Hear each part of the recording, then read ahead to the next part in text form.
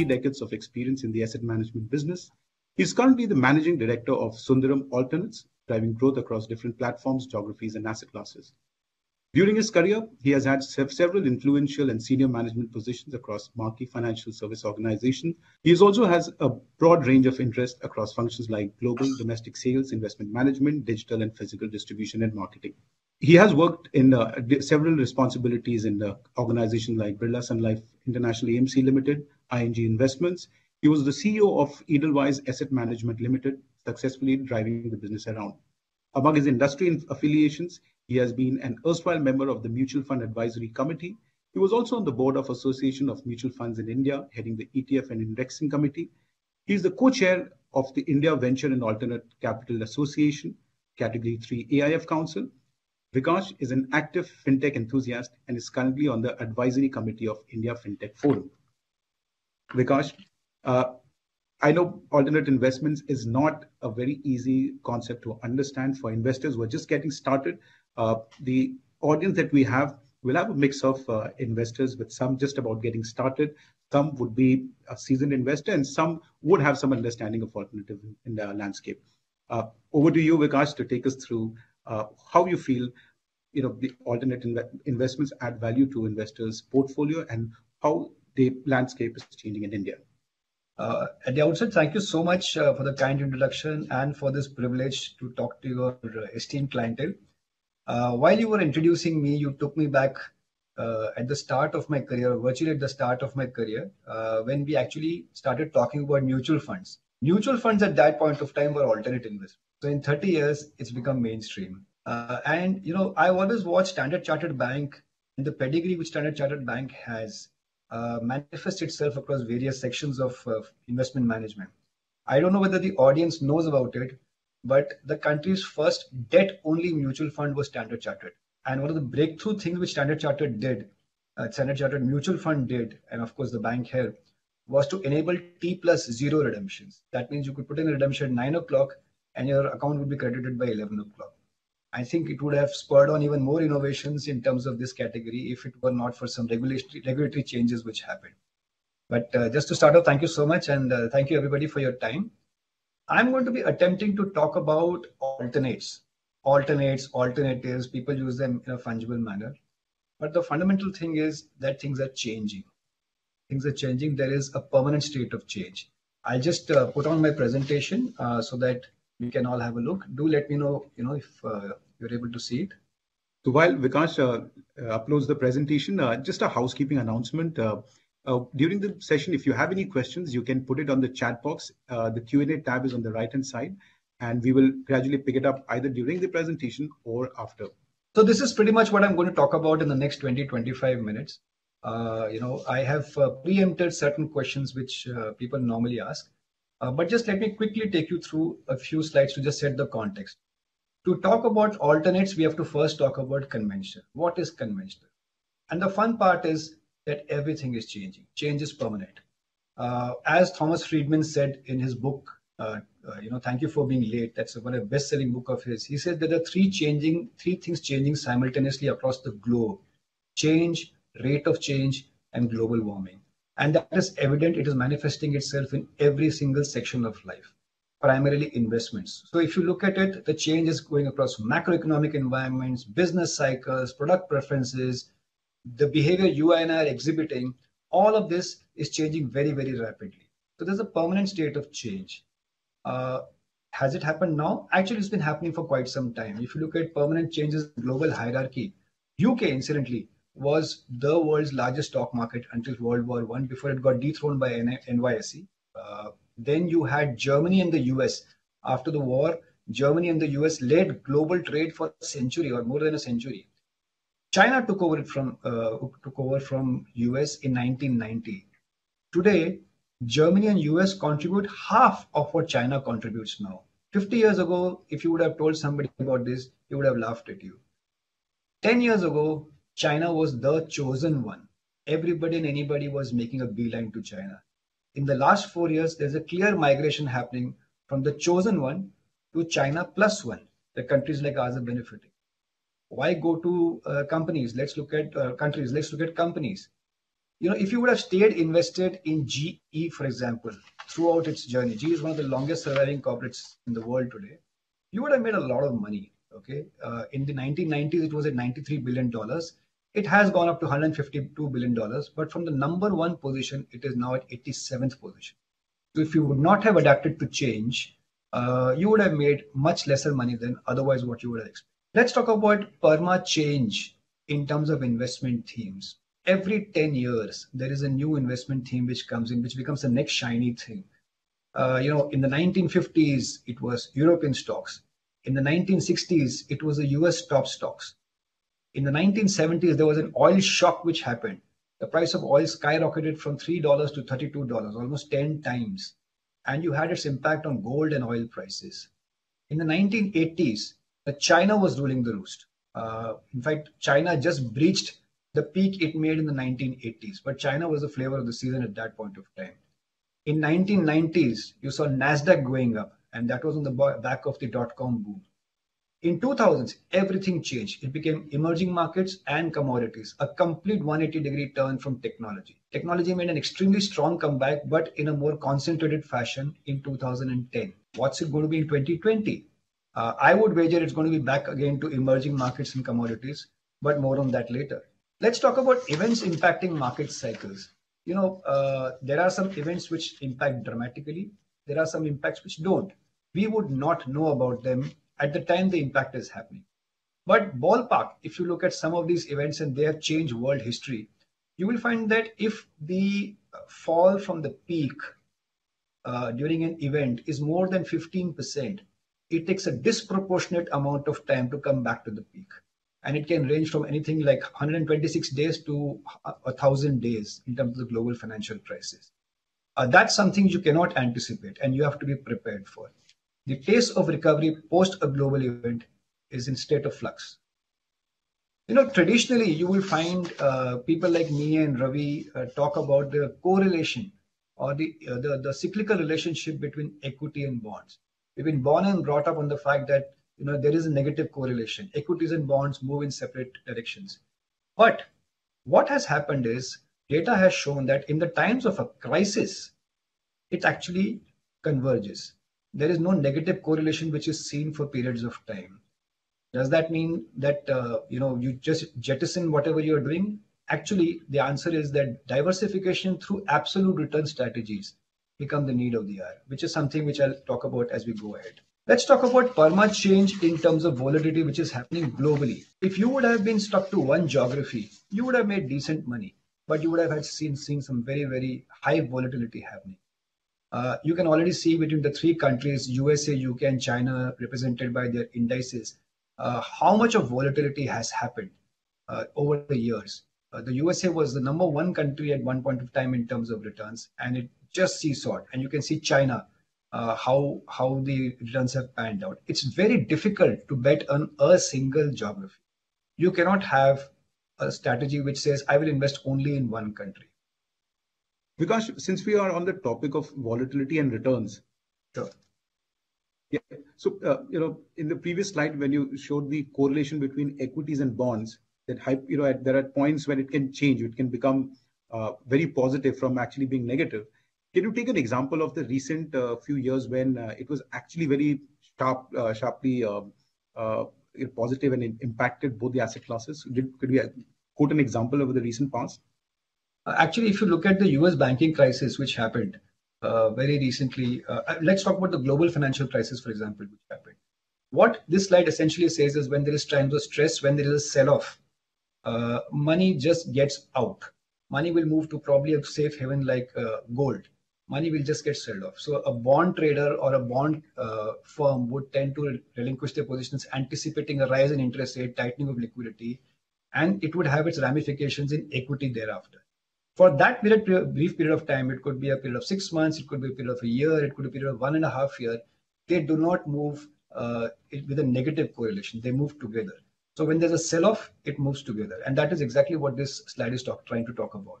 So when you are making a strategy of your own, when you're investing, there has to be a strategy which will give you absolute returns. Typically, absolute returns are those which tend to give you a very sort of stoic return chart. A positive return chart over a period of time. It may not be as high as what the conventional returns would be in a bull market, but the drawdowns would be far sharper than what you see in a bear market. And it contains of different asset classes as well as hedging. So this is what it's trying to show here. I talked to you about countries. Well, if you bet on a single country and you said I bet only on India and I'll pick up only blue chips, I'll pick up only the Nifty 50, you would have lost out on a lot of money if you just stick to one particular, lost out on an opportunity cost of a lot of money if you would have stuck to just one particular market cap. The cap curve itself has been, has been very, very volatile. For example, if you see 2018, the only index which did well was Nifty 50. Everything else was down. Okay. And then you would have said, okay, 2 years in succession, 2018-19, the mid cap index or the small cap index has not done very well. Let me just put all my money there. You would have made some decent money, but then boom, 2020 happened and small cap went through the floor. So the idea is that this is a state of permanent change. You cannot get stuck to one particular, cap curve to make money. And that is probably the answer to some of the questions on the market outlook, which I will talk about. People are still talking about a lot of mid caps and small caps. And I'm just trying to zoom out and show here that too much of dependence on one thing is going to be difficult. This is something I think we have experienced. We are experiencing. Most of us are global travelers, and we find it extremely difficult now to transact overseas because there's no UPI. People still ask for cash, people still ask for credit cards. But if you see the transaction patterns of India, how they're changing, checks and cash are virtually out. Okay. And something like UPI, which is not even 10 years old, has now crossed all possible means of transaction. Cash has been completely dethroned. And this is something which is manifesting itself across the board. From a 10 rupee transaction to a 10,000 rupee transfer, to RTGS, it's moving very, very seamlessly. By the way, this is one of the points which I will talk about as we go along, which is going to make India an economic superpower. Low-cost tech solutions, low-cost digital solutions. Now let's just look at what is happening in terms of consumer behavior. What is very apparent is what is happening in terms of e-tail penetration. We are seeing more and more Indians going online and shopping, right? And of course, it's still very, very underpenetrated. When you're comparing yourself to China on a like-to-like basis, you're still 10%, 20% of China's e-tail population, e-tail penetration. But just look at how this has started changing the investment pattern, the retail investment pattern. A lot of people attribute the growth in the mutual fund segment to the mutual fund Sahi Hai campaign in terms of spreading awareness. I would also attribute to the fact that because everything is getting digital, the new age consumer is finding himself far more comfortable and convinced to invest in mutual funds online. As a proportion of investments made, online has steadily increased as compared to offline. This is what digital payments, this is what digital transactions are starting to do. Let's look at something more conventional, and I think a lot of businessmen here would find this very, very interesting. The first thing is you look at the sort of credit growth which is still left to conquer in this country. In the last 10 years, you have found that overall credit to nominal GDP has gone up from 30% to almost 60%. There was a brief blip during COVID, but from 30% to 60%. This is something we understand. The offtake of credit is increasing. In fact, I heard about a very sort of insightful comment around 10 years ago when climate change was being discussed. When we were talking about the possibility for drought coming into the country, and a very profound statement which came to me at that point of time is, in India, agriculture is no longer, or rains are no longer the driver of the economy. Credit is, okay? And that is exactly what has started happening. We've grown through various cycles. But just look at it from that point of view. If we are going to be touching 100% in terms of overall credit to nominal GDP, where is this money going to come in from? So a lot of funding used to be done by NBFCs, non-banking financial companies, which were raising money through different sources, through different instruments like commercial paper. And mutual funds were subscribing to those commercial papers. So mutual funds bought commercial papers floated by NBFCs. NBFCs in turn went and made sure that last mile credit, you have those quintessential working capital requirements, personal loans, etc. being filled. Now, because of regulation and because of certain crises which have happened in the NBFC markets, this raising money by NBFCs through this avenue has become more challenging. Across Asia, this entire gap, which was early with banks and NBFCs, has now started getting taken up by AIFs. That's alternate investment funds, of which I will talk as we go along. In the mutual fund segment, which was a very potent source of credit funding, the removal of indexation has now given more options to investors like yours, whether to go in for a mutual fund, whether to go in for an AI, whether to go in for a bond. And I think that itself has broad-based the entire lending spectrum. So if there's perma change, there is also perma taga. And what is taga? There are good alternatives. This basically is a pun on the word alternatives. And I'll share this with you in the next few slides, but a few data points before we begin. We need to understand ourselves as a country, as demographics, before we get into why alternates. Ultimately, this is what the whole masterclass is all about, right? Why alternates? But before that, the question is, why should you look at alternates? What does an average high net worth individual or family office ask for in an investment avenue? Well, the first thing is that the growth of wealth and wealthy in this country is growing exponentially. The rate of growth of wealth is compounding at such a fast rate that Indians have more money to invest. A lot gets talked about in terms of consumption patterns. India has crossed $2,000 per capita income. Hence, you may not be able to consume twice the amount of money or twice the amount of food or 3 times the amount of clothes. But what people don't talk about is how investment habits are changing and how more and more Indians have started floating family offices, okay, or going to banks like yours to seek advice to grow their wealth. India is supposed to be having 250 unicorns in the next few years. Piyush Goyal recently made a statement saying that we would like to be the number one country in the next 5 years in terms of unicorns. There are 300 family offices in India today, up from 100 5 years ago. So much so that by 2025, it is expected that out of the $100 billion which startups need to raise for their growth, 30% of them would come in from family offices. And if you just have to look at how fast they're growing, well, you can see the exponential growth which HNIs here is defined, and this is basically RBI data, this is Cafe Mutual data, a lot of data points which we've collected. HNIs are defined as people who have assets of $1 million and above, and ultra HNIs are those who have more than $30 million and above. The number of HNIs is slated to increase dramatically over the next few years by almost 50%. And you're talking about, almost 100% increase in terms of family offices and ultra HNIs over the next few years. So what do people like you and me want? Okay. We have access to the best advisors, we have access to the best information, but there are two tenets which remain constant throughout. We want to preserve our wealth and we want to grow our wealth. Okay. We are willing to basically look at trading liquidity for returns because we don't need the money. We are generating so much of money, but we want to make sure that all the hard work we've put in terms of creating wealth, make sure that wealth is preserved. So the three main things which HNIs asked for or ultra HNIs asked for in an investment avenue today, how can I create more alpha from where I'm creating, from where I'm already there? So if I've invested in a mutual fund or I've invested in a bond or I've invested in someplace else, what are the other sources of alpha that I can talk about? How can I diversify my portfolio? I have enough of real estate. I have enough of gold. I have enough of equity. I want to diversify my portfolio. Can I diversify geographically? Can I hedge my portfolio? Can I have an absolute return strategy? And then, of course, capitalizing on emerging opportunities. Today's HNI and ultra HNI investor is completely tuned into the world. He's seeing what's happening in terms of crypto. He's seeing what's happening in terms of robotic ETFs.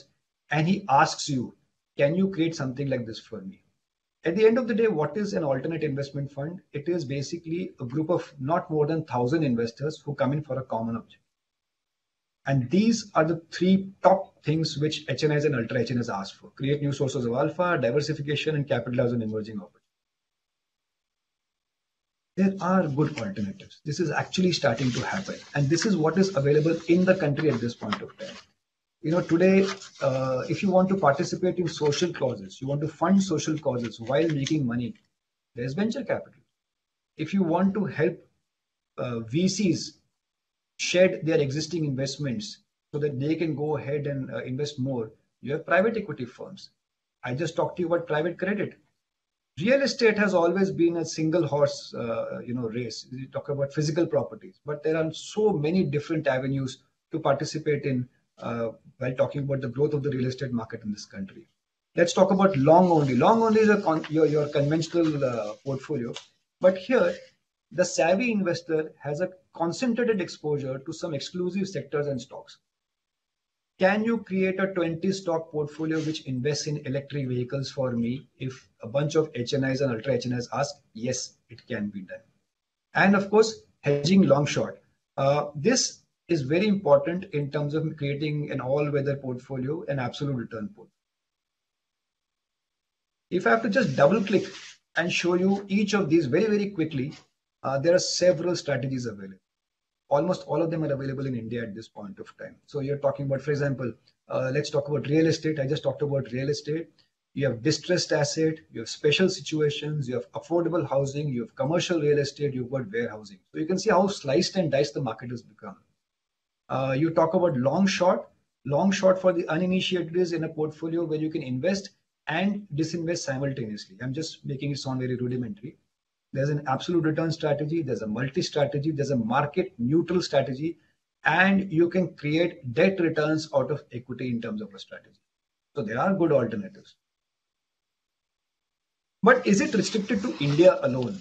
Okay, is this something we are seeing, or is it a fad which has just come in? One needs to be very careful about a fad versus a trend. A fad is usually short term, a trend is very, very long term. I would draw solace from the fact as to what is happening globally, because history has already unfolded itself to global opportunity. Now, this is 30-year data. This is 30-year data by Morgan Stanley. Okay. One of the key things it talks about is how you can not only reduce your volatility, but improve potential to generate more returns. So if you see on the x-axis, there is volatility. On the y-axis, there is return. Over a 30-year time frame, if you would have had three portfolios which invested at one end 100% bonds, to the other 100% stocks, and of course a 50-50 bond and stock portfolio, and you would have added 20% alternatives to it, which includes equity hedge, equity neutral, private equity, real estate, your overall returns would have gone up, minimizing and the volatility would have come down. This is 30-year data. This is global data. This is irrefutable data.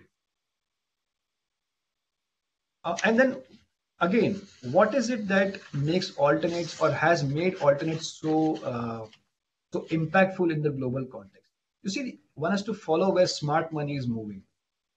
There was always money moving into actively managed funds. When actively managed funds, could not, when there was a lot of price exploration which happened and actively managed funds could not outperform the benchmark, people just reduced the cost and went into passives. Okay. When that itself started getting juiced out, they moved into alternates. So if you see this graph here, it's a very busy graph. If you could just look at the blue dots here, the blue circles here, it talks about two things. It talks about the growth on the y-axis in the last 5 years, and on the x-axis, how much money firms are making to bring these products to the investors. So it's a win-win situation. HNIs want it, there are avenues available, and now investment managers, some of the best talent has started moving globally and locally towards alternates. Not surprisingly, the global alternative industry is expected to touch $25 trillion. Vikaas, sir. Yeah, please. Yeah, Vikaas, sir, we're getting a lot of queries from the audience that the slides are stuck. Maybe can you unshare and then share it back again so that... Sure. What slide is stuck? If you can tell me, I'll go from there again. So I could see global alternative asset industry set to reach 24 trillion by 2028. Yeah. But a lot of our viewers have faced problems. So maybe we can just refresh it. Okay. So very quickly, I talked about the alternative which are available in India. I double clicked on those alternatives and explained real estate and long short funds. And then I said that you already have precedence in terms of how globally people have invested. And this is a slide I can tell you again is basically how you can reduce volatility and increase returns. This is data which is coming from Morgan Stanley over a 30-year time frame. I will just check with my team if the problem is at mine. Is there a problem at our end in terms of? Are the slides changing now? If you can just, yeah. And then I talked about globally select alternates are expected to lead. I talked about, AUM growth as well as margin. These are So the blue Vikash, we're circles. getting some mixed responses. Well, I can see, the last slide that you mentioned. Some viewers are saying that they can see it well. Some are saying that it's stuck. You mentioned that I'm on the advisory board of India FinTech Forum. The irony that internet is not Something working to is pick not it up. lost on Something me. to pick up. Yes. It's not lost on me. Maybe this is something which a unicorn can get solved. Okay. So I'll just move to the next slide. I talked about the global alternative industry set to reach $24 trillion by 2028. Is this slide visible? Yeah, it is. Yeah. Interesting for you to note that private credit and private equity are both slated to grow very intensely. Private credit more than private equity. So the growth in private credit is really starting to climb now. So we talked about the global landscape. Now let's see what's happening in India. For the sake of this discussion, I have combined portfolio management services and AIFs as alternates. Very loosely, alternates are basically something which is not mutual funds. Okay, so what mutual funds can't do, alternates can, is what is being talked about here. And this is the next slide which I'm showing. This talks about the growth in all three categories, which is AIF Cat 2, AIF Cat 3, and PMS. So what is the difference between AIF Cat 2, Cat 3, and PMS?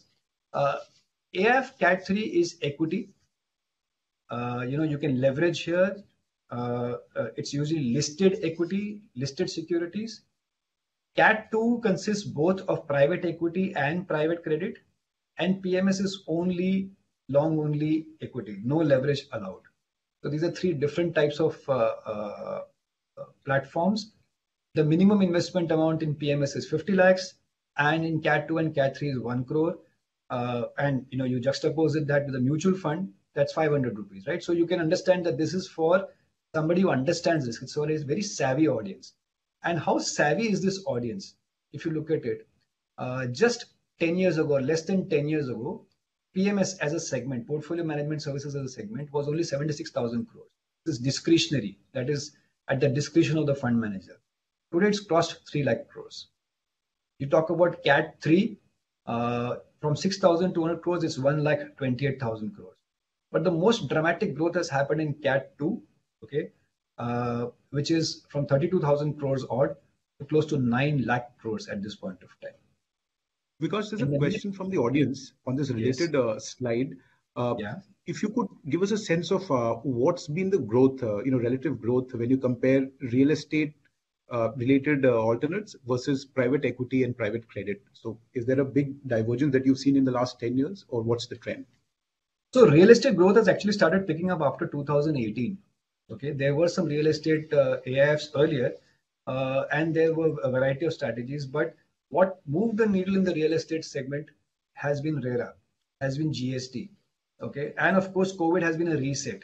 So if you see, we run some real estate debt funds. Most of the money which we're getting from investors has started actually coming in the last 3 or 4 years. Private credit has been around, but private credit has also picked up in the last few years, 7 or 8 years, especially after the ILFS crisis. Okay, so this whole segment, Cat 2, was earlier predominantly private equity.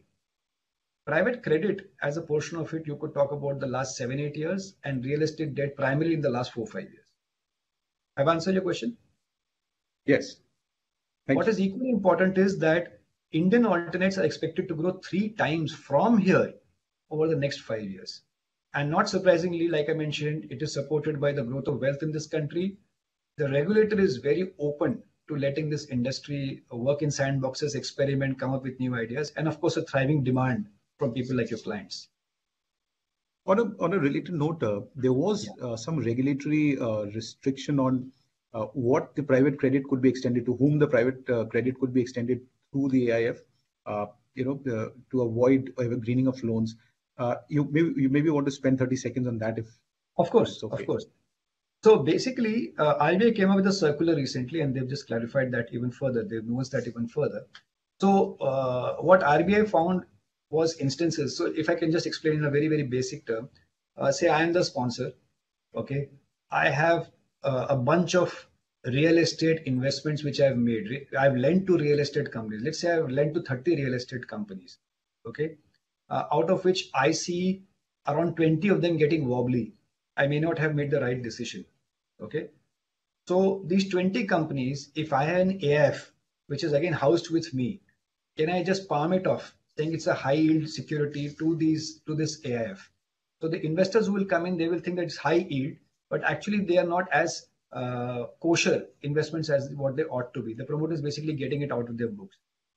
Not that there were any cases like that, but RBI being RBI, they were very, very proactive about it. And they said, listen, what you need to do is, if you have an exposure to this company, let's say company X, okay, or these 20 companies, and you are farming off 10% of these 20 companies to the AIF, you have to make a provision for all companies. Okay, you cannot say that I will just go there. It's a risk. If the risk is the investors, it has to be your risk, and it cannot be to the extent of what you have given in the AIF. It has to be the extent of what you hold in your books. So just to throw some numbers, if I had a 500 crore book, out of which 100 crores was wobbly, okay, and I gave 20 crores to my AIF, okay. So please don't go by my choice of words. I'm just trying to make it sound very, very simple. I have to make a provision for entire 100 crores. And in an NBFC, provision is a very, very important thing, because provision goes out of your core capital, not out of your leveraged capital. So RBI is very, very clear about this. Not just that. If, for example, I have another company which is not into real estate, but which is into conventional personal loan funding, okay, and this company has actually funded the promoter's car, let's say about 20 lakhs, but the promoter has borrowed some money from me, okay, I still have to make a provision for the entire amount, whether the promoter is wobbly or not. So if there is any sort of connection between any of the investee companies and me, I have to make a complete provision for it. Okay, now RBI has just come back and said, to the extent of which the AIF has, you can make a provision. But not that it is too serious, like I said, because as an industry, I think we've been very, very proactive. We've been very careful about it. There are several checks and balances in the entire system. We ourselves, I'm on the board of IBCA. I can tell you that for each investment which comes in, we have a voluntary sort of restriction on us. We will have the investor called up, talk to him saying that, are you aware that this is the investment where you're making in your money? There are quarterly disclosures which happen here. These investors talk to our fund managers. So I would think that RBI just wanted to be on the safer side. In a booming economy, in a bull market, the regulator tends to become very, very cautious. You would have already seen that with SEBI. This is exactly what happened. Have I answered your question? Yes. The next slide basically talks about the growing depth and breadth of alternates in India. This is already available, from private equity to hedge funds to co-investments to special sits. It's already available. And if you just see the growth of this industry, this is just what, a 10-year industry, 10-year-old industry, AIFs, and maybe a 15 to 18-year-old industry in terms of PMS. Already you will find that we're at $174 billion of assets, as compared to the mutual fund, which has been around for far longer, and as compared to domestic credit and equity market capitalization. We are growing very, very fast. This is probably, one of the final slides before I move on to, sort of giving you a market outlook. This is proof of the pudding, which is in the eating sort of a situation. On one hand, on the left-hand side, you are seeing the growing preference of investor allocation towards AIFs. And this is a survey which has been done. 5 years ago, less than 5% of the people, less than 5% of your clients, me, all of us, would have had, 91% of people had less than 5% of their allocation to AIFs. Today, 27%, that's 1 out of 4 people, already have an allocation towards AIFs, between 5 to 15%. And that will increase to 1 out of 2 or even slightly more over the next 5 years. Because alternates are able to customize products for a bunch of investors, giving them diversification, giving them wealth preservation, giving them a variety of strategies. So much so that if you look at people like us, manufacturers, people who actually create these products, approximately 40% of us, 2 out of 5 of us, have already set a 2-year fundraising target of 1,000 crores. I think earlier, if you touched 300, 500 crores, that used to be pretty, satisfying. But I think 500 is just the starting point now. That is the amount of interest which has started coming in terms of AIFs. So just to summarize, I talked about a permanent state of change. Nothing remains permanent, and I showed it across market geographies, across market caps, across macroeconomic variables, across debt and equity. Then I went to the fact that there is always a good alternative. If everything changes, then there are always good alternatives. And I showcased what alternate industry can offer over and above what is currently being talked about. I also talked about the core tenets of what HNI investing is, what do HNIs want, and what is the industry offering. So this is pretty much what it is in terms of the AIF industry. I have a few slides on market outlook. I can take it now. I can take it when you're asking questions. So over there. Maybe Vikaas, so what we can do is there are a few questions on the understanding. So thank you for summarizing what we've discussed. But if you could quickly summarize two things. One, what are the different types of AIF vehicles? Like AIF, we talked about Cat 1, Cat 2, Cat 3. So a quick summary of what Cat 1, Cat 2, Cat 3 AIFs are. And what are, if we can also position it. So there are, since we have within the audience, we have investors who are HNIs, ultra HNIs, and also starting at the starting state of the, the inception of the journey of their investments. How would they find or access to these vehicles? I mean, with varying degrees of incomes and asset sizes, how would they access these vehicles? I think the first one is slightly easier than the second one. There are 3 AIFs, Cat 1, Cat 2, Cat 3, as we talk about, and I will tell you how I understand it. So, because as an investor, as a layman, and that's how people should get it.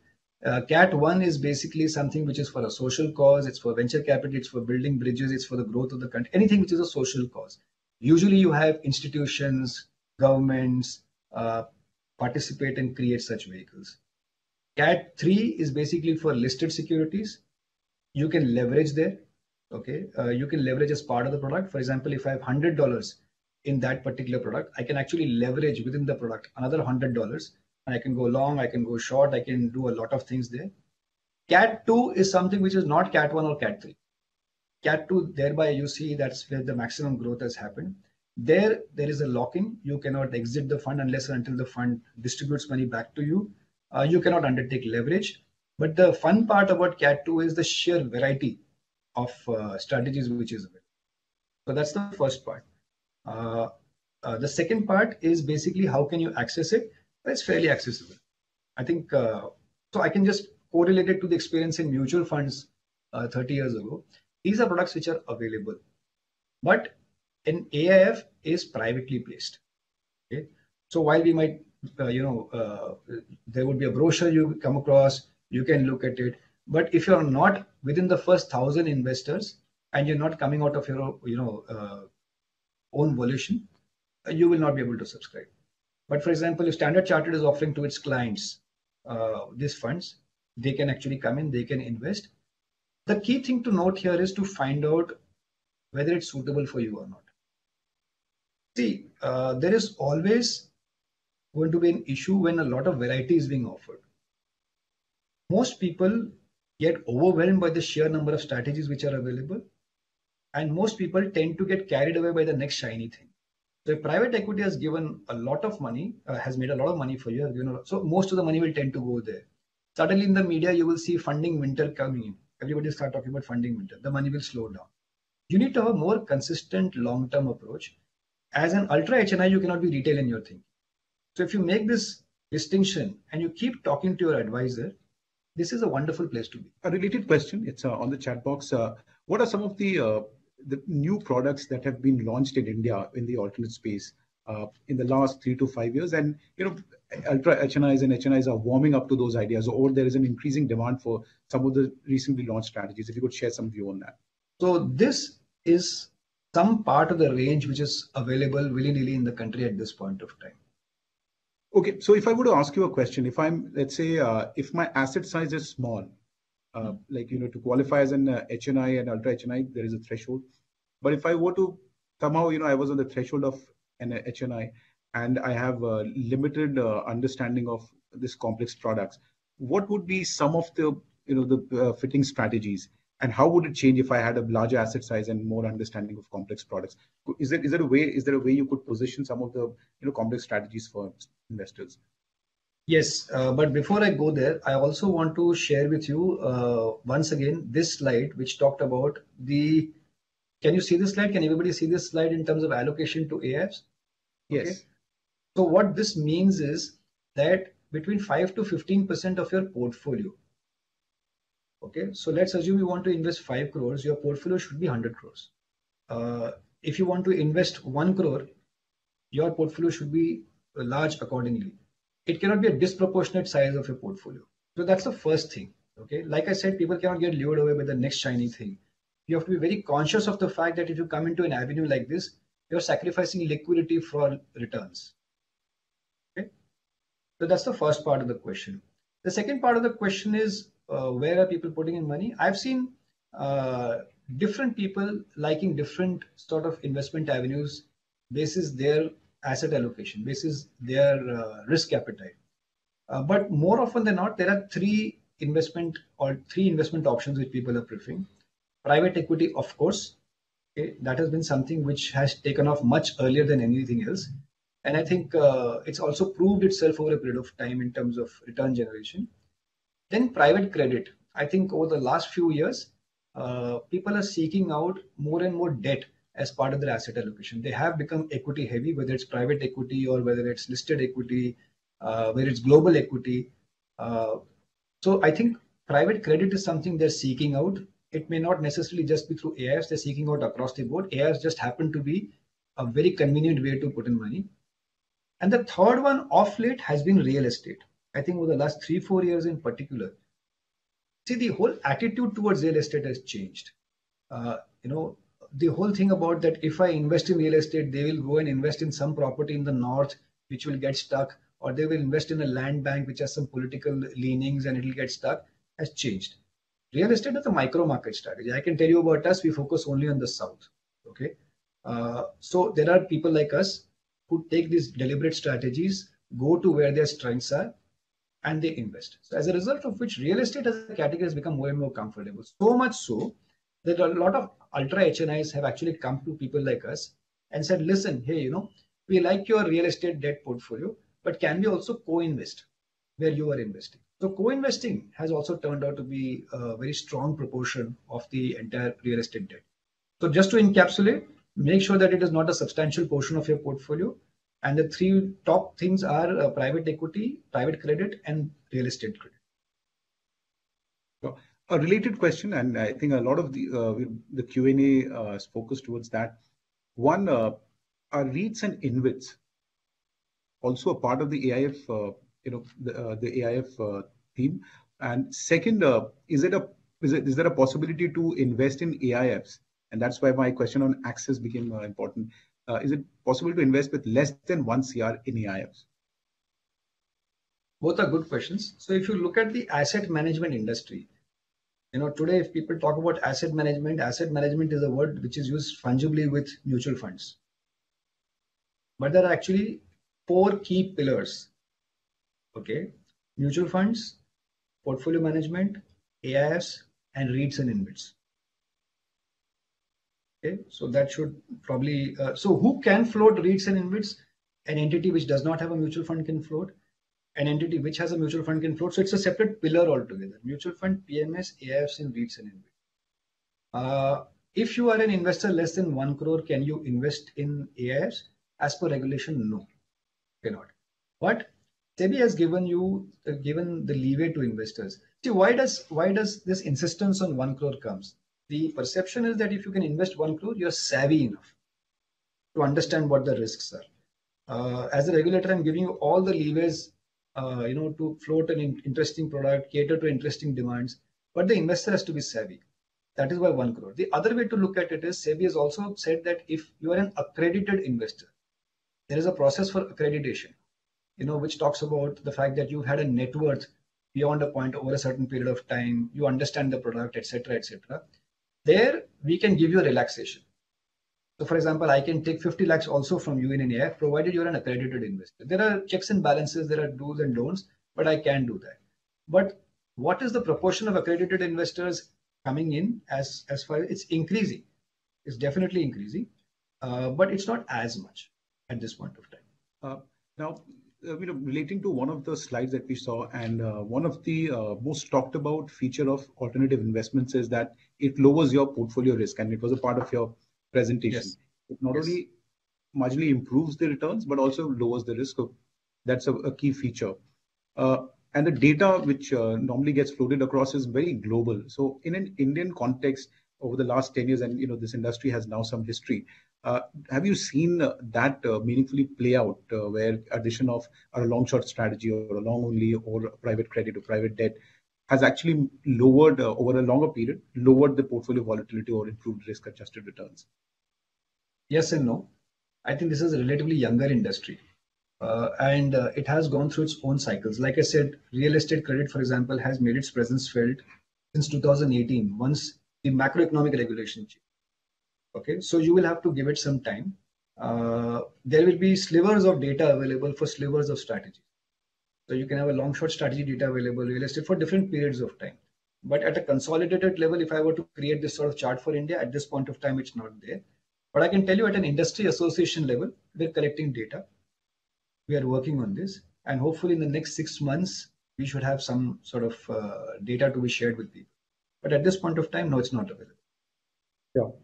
So now there are some questions on risk mitigants within the alternative investment landscape, given that these are long vesting investment, mostly if not all, and quite complex to understand. So what are some of the checks and balances that you as an asset manager for alternative investments put in place, so the industry practitioners do that?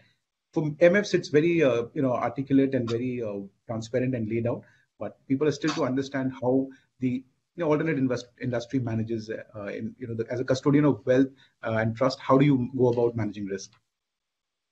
I can't tell you how much it gladdens my heart when you said the mutual fund industry is already doing it, because we struggled with this 30 years ago, trying to tell people why is it better than an FD. Okay, at least we couldn't put it in writing, but we had to explain the virtues of it. And also thanks to the regulator, some very pioneering work being done there. Yeah, all the credit is given to the regulator. I'm just talking about for a change in the industry, right? I was on the AMFI board. I worked with the regulator. The ETF and indexing committee I worked on. I can tell you that the regulator took some brilliant strides after that. I'm just trying to pat the industry on its back. So it's a fully biased statement, full disclosure. In terms of what are the checks and balances, I think, first of all, as an advisor, you need to have certification. Okay? You need to be certified both for PMS and AIF. There are separate certifications, and it's not easy to get through.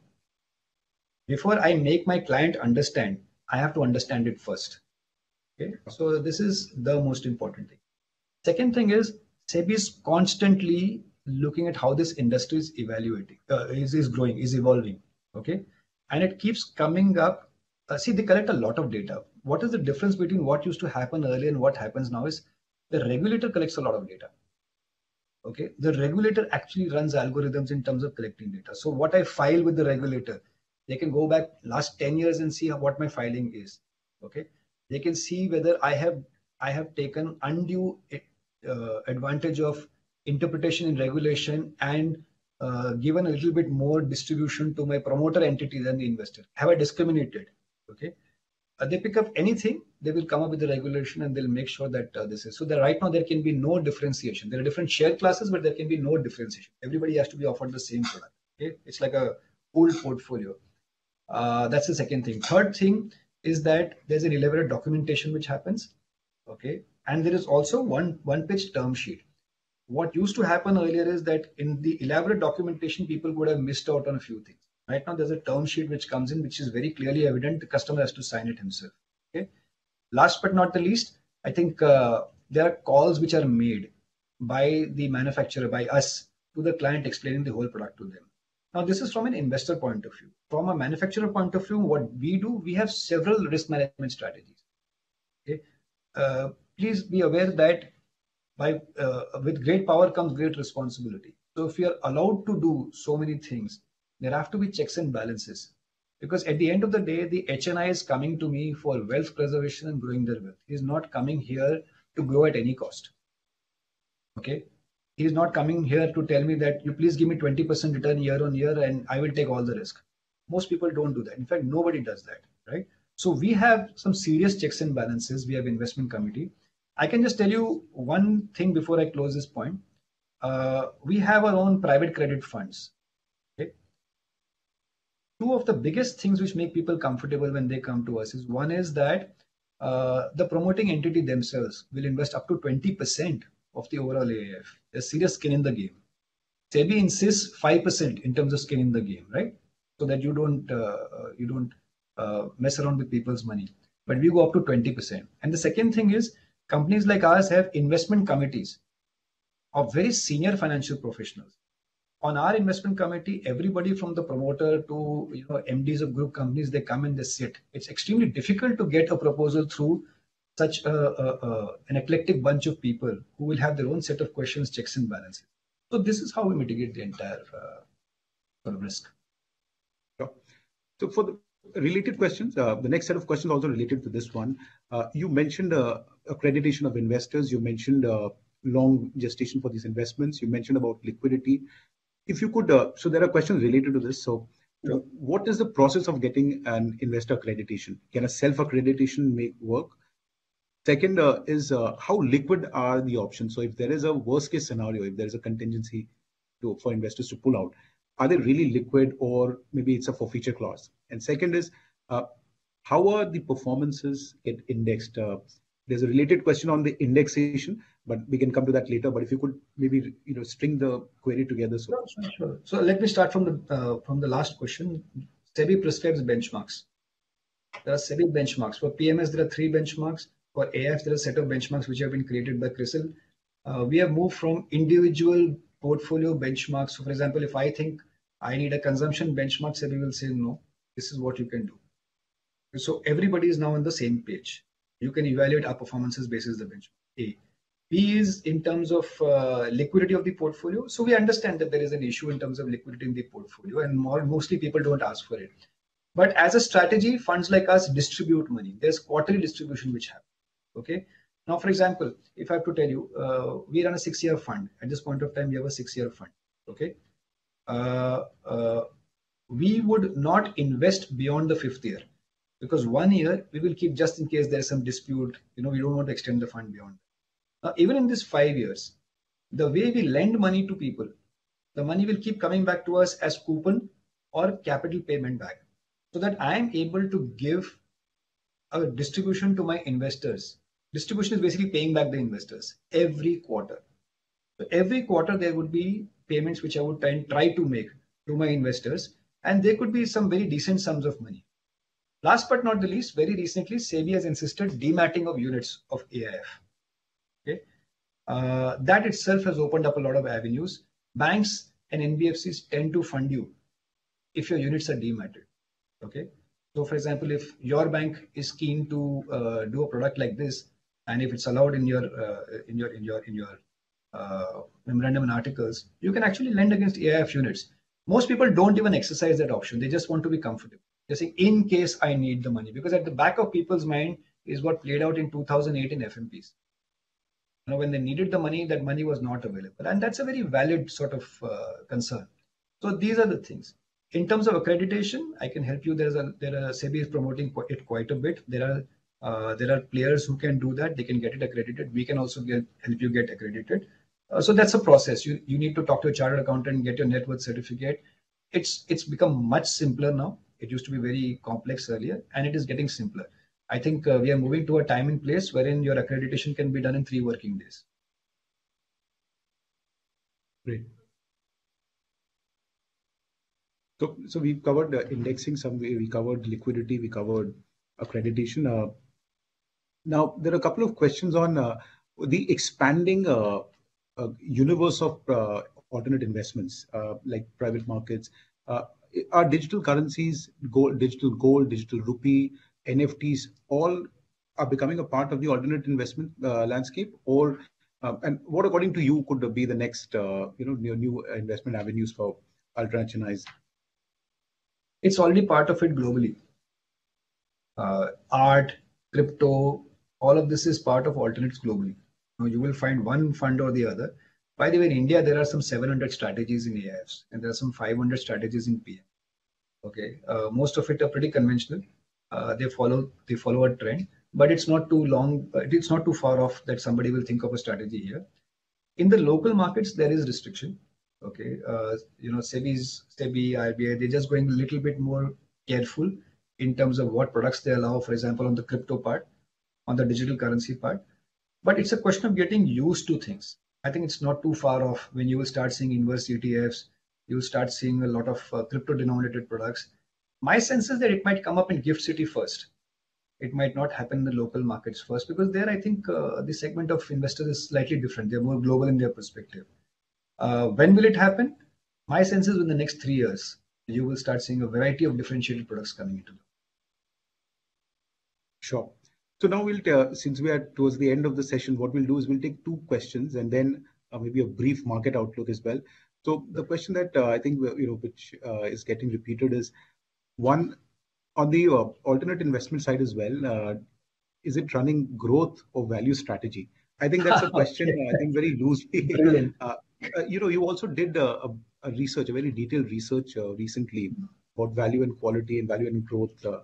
Maybe a 60-second wrap up on that would also maybe answer the question. It's a very interesting question, and we got some insights in terms of this white paper we released. I can share it with you. You can share it with your clients. I think the media has also picked it up. So what is growth and what is value? What is quality and what is value? It's very easy. So first of all, there is something called active management and there's something called passive management. Active is managing the portfolio actively, trying to beat the benchmark. Passive is following the benchmark. These are two extreme ends of the situation. Now, between active and passive, there are some factors which come in, which will improve the returns, okay, or ostensibly improve the returns. These factors can be momentum, wherein you follow the trend. These factors could be size, where you invest a lot of money in one particular stock. Two such factors, one is quality and one is value.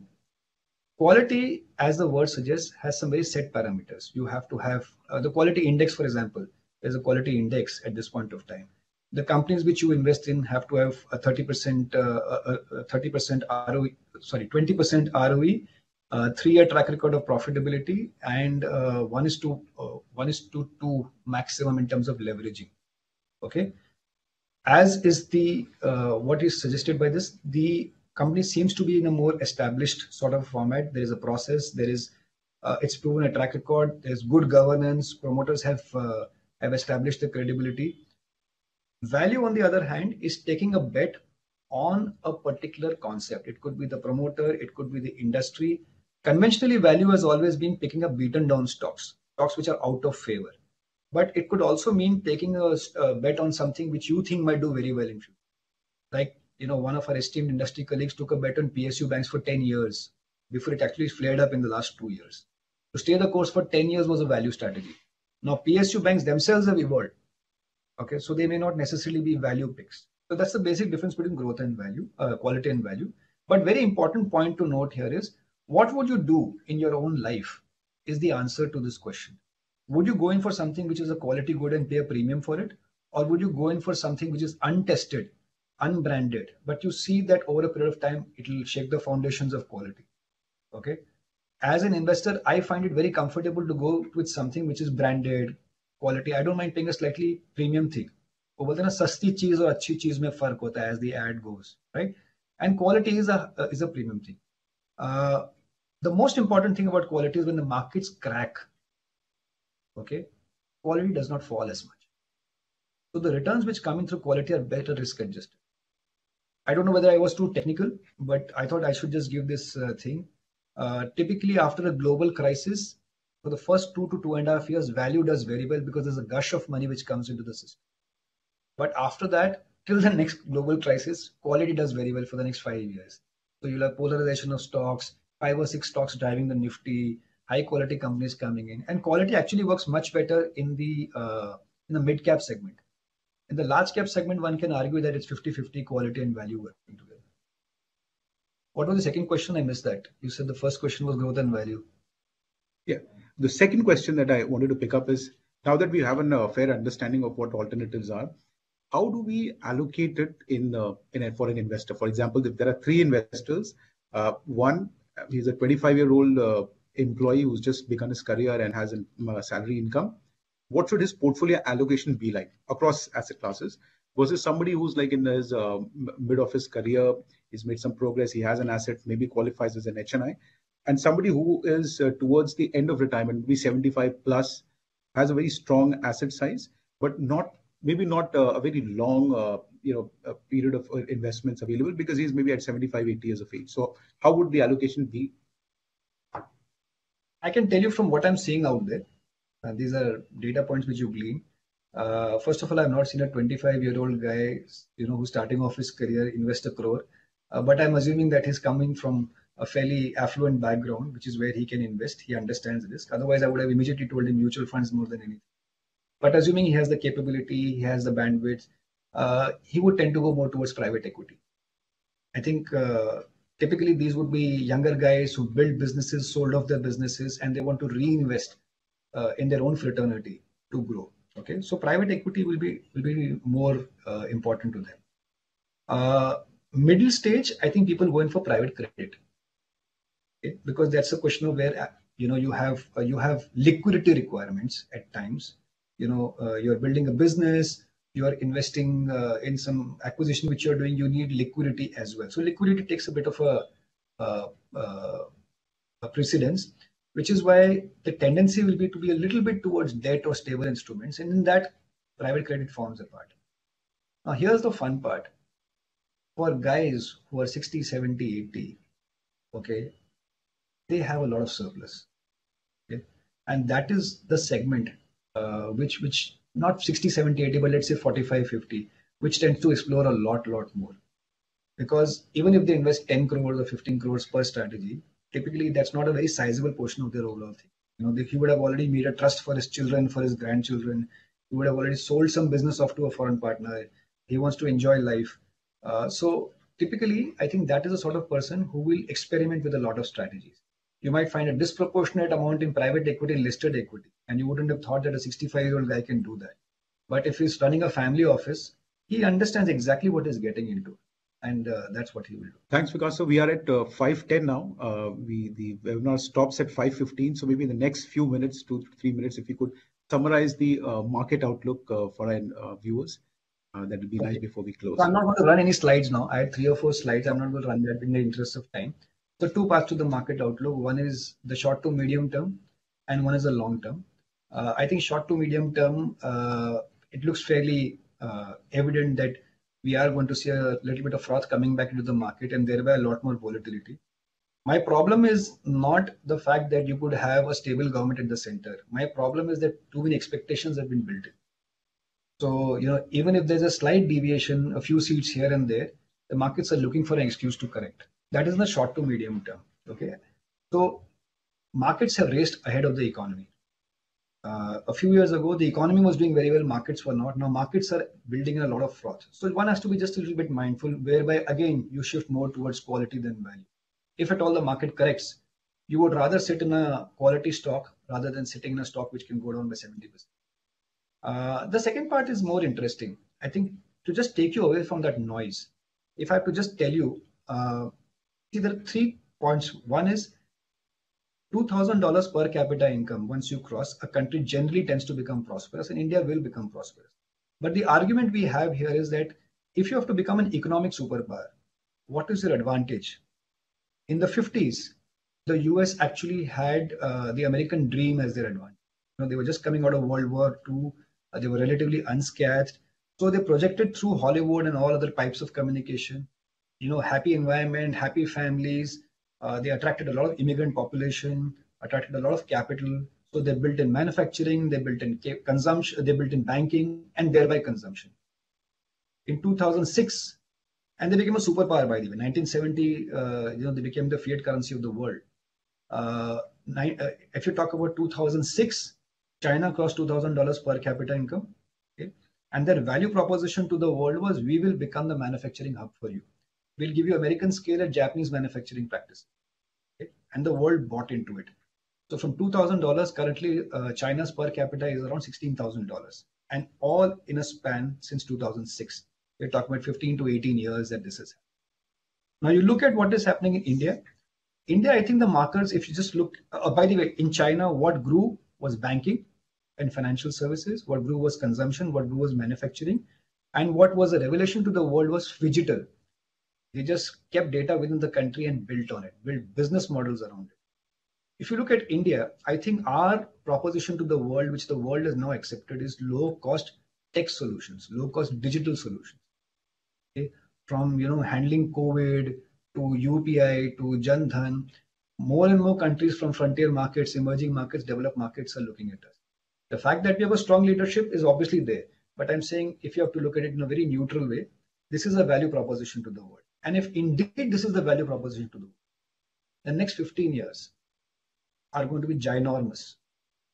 And which are the sectors which are expected to do well? Again, going by history, banking and financial services, manufacturing, consumption, and phygital.